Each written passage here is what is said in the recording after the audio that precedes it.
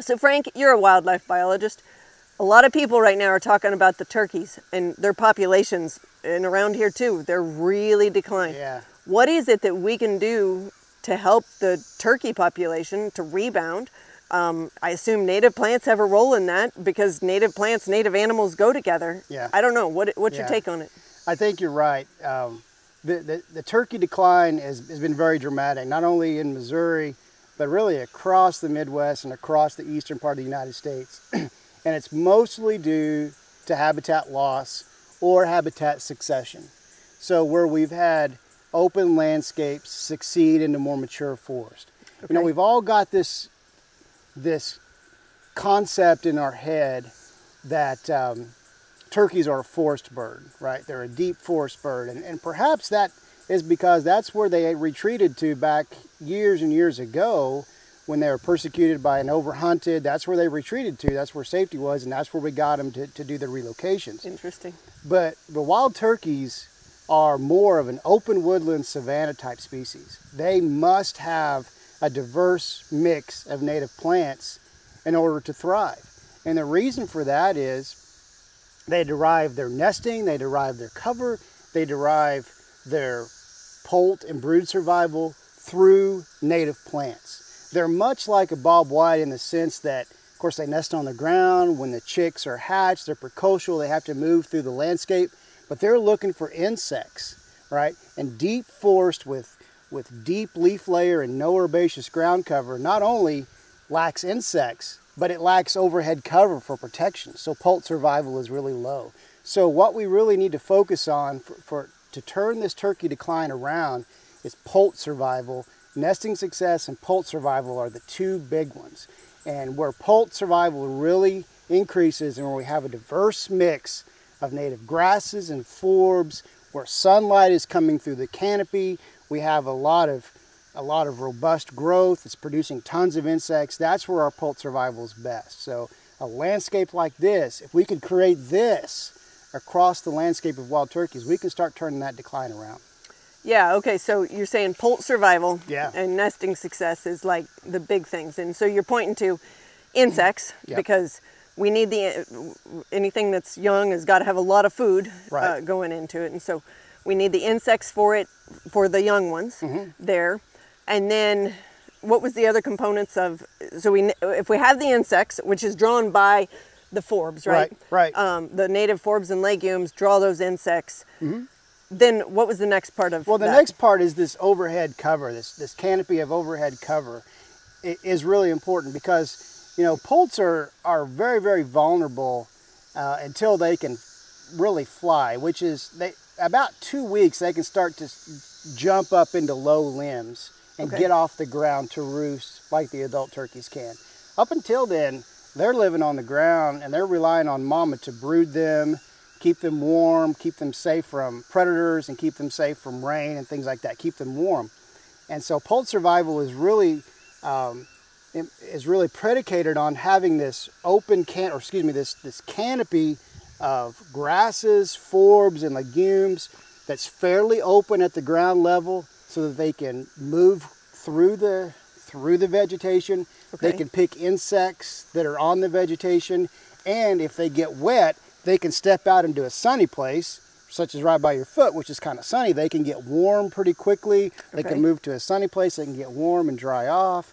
In a closed canopy forest, those things really don't exist. You know, that canopy of herbaceous cover and the places for them to get warm when they get wet really doesn't exist. So we're looking for this canopy of overhead cover, and we're looking for a diversity of plants that provides the insects that they need to really put on rapid growth.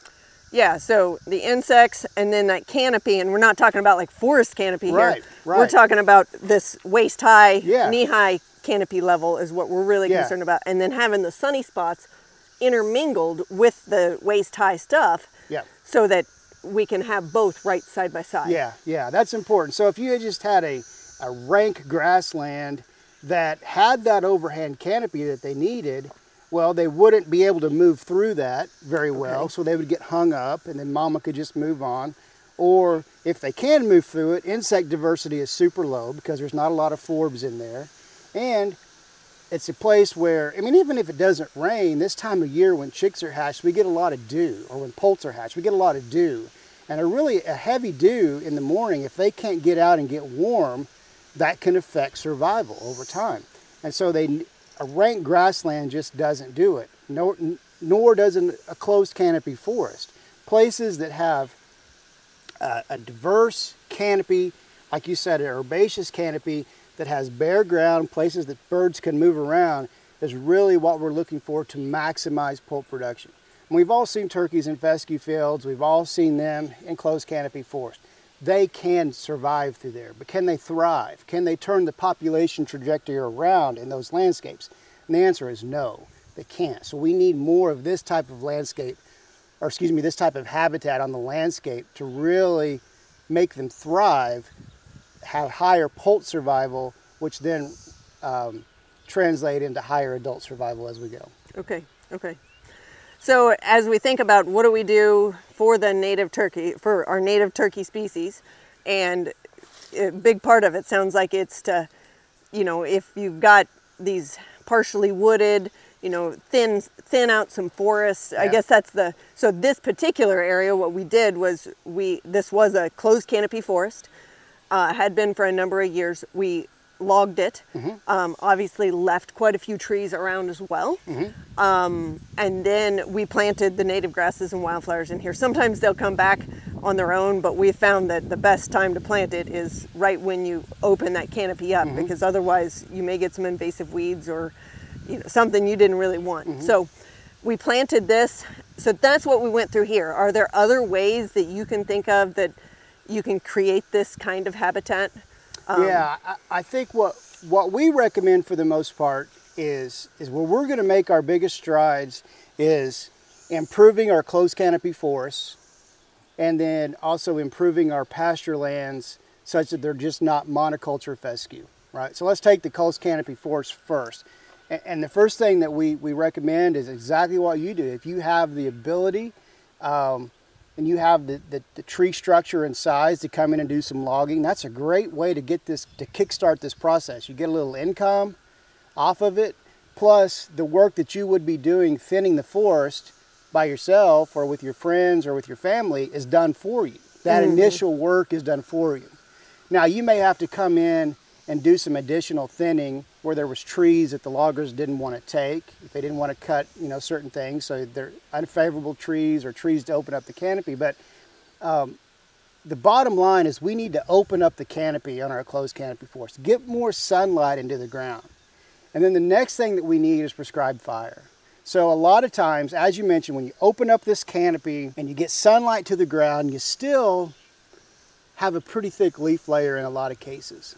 And so removing that leaf layer through prescribed fire then will, if the seed and root bank is there, allow herbaceous vegetation to really explode. Now, it may not be as diverse as what you've got here because you planted it, but it will be a diverse mix that will fit those life history needs of a turkey. So that's the first thing we need to think about, is really thinning and opening up these closed canopy forests to get them in a condition that was more of a prehistorical or early historical condition, when these woodlands were more open, when they did tend to be savannas on southern and western slopes and on ridge tops and even on northern and eastern slopes, much more open than they are now. That produced a matrix landscape, a matrix across the landscape for wild turkeys. We've lost that. And so that's the first thing we need to do to start reversing the decline. The next thing we need to do is where we don't have forests, or we have forests on our neighbors, or closed canopy woodlands on our neighbors, what can we do on the property that we do have that's maybe more open? Okay. Well, one of the things that we can do is diversify our grasslands, because what this provides in this woodland setting, this diverse structure and diversity of species of native flowers, native grasses, native legumes, shrubs, we can do that in a field setting as well. We don't have to, we can plant that and establish it. So if we can take more cool season grass dominated operations and include more warm season grass forages, more warm season grass diversity within those, we can increase turkey survival in those landscapes. Well, first we can increase turkey usage in those landscapes, And then we can increase turkey survival because they've got everything that we talked about earlier. They can run around through these grasslands. They have a canopy that's just right above their head that provides protection, and there's lots of insects. So we can move sort of this type of diversity and look to an open landscape that really doesn't have forests and really increase that survival. Yeah. And then I guess as far as like, you know, if it's an agricultural landscape and somebody is grazing that diversity of plants, that's good or bad for a turkey? Oh, that's excellent for turkeys, because what can happen over time is these grasslands can succeed and become too thick if we don't burn it. You know these grasses, they can many times outcompete forbs over time and become too thick.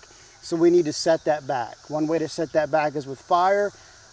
Probably the best way that we've found through the research that I and colleagues have done is to use grazing to set that back. Fire can set it back for a limited period of time, and then it grows back up again, and you get a window of beneficial use.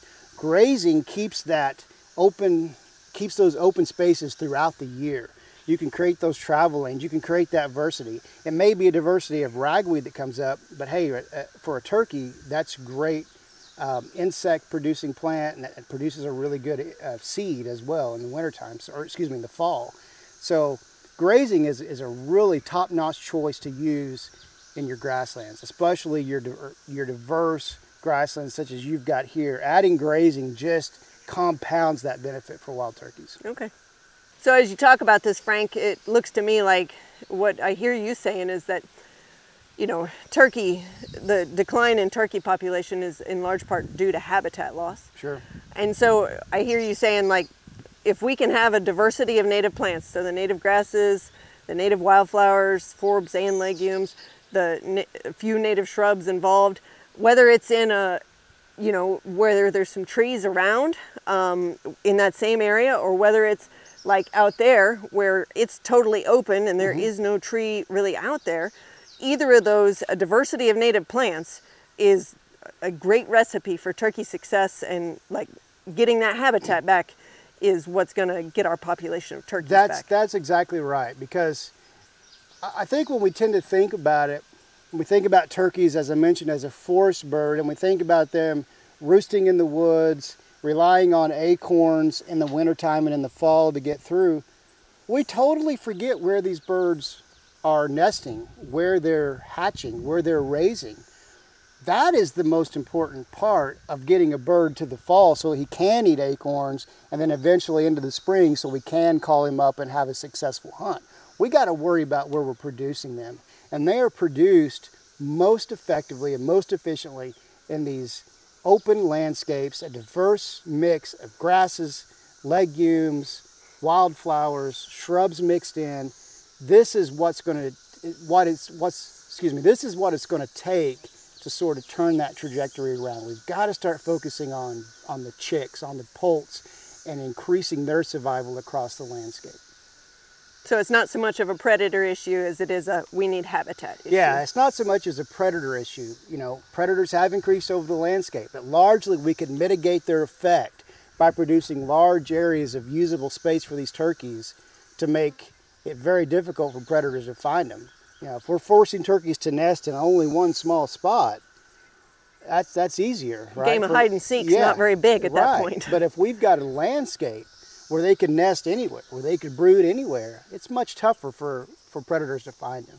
So we can mitigate some of that predation pressure just by managing the landscape, and that's how we're going to turn it around. I'm Elizabeth with Hamilton Native Outpost, and this is Frank Loncarich with the Missouri Department of Conservation, a wildlife biologist. And as we've been talking about turkey habitat this morning, we've decided that the thing we're both passionate about is eating fried turkey breast. That's right. That's right.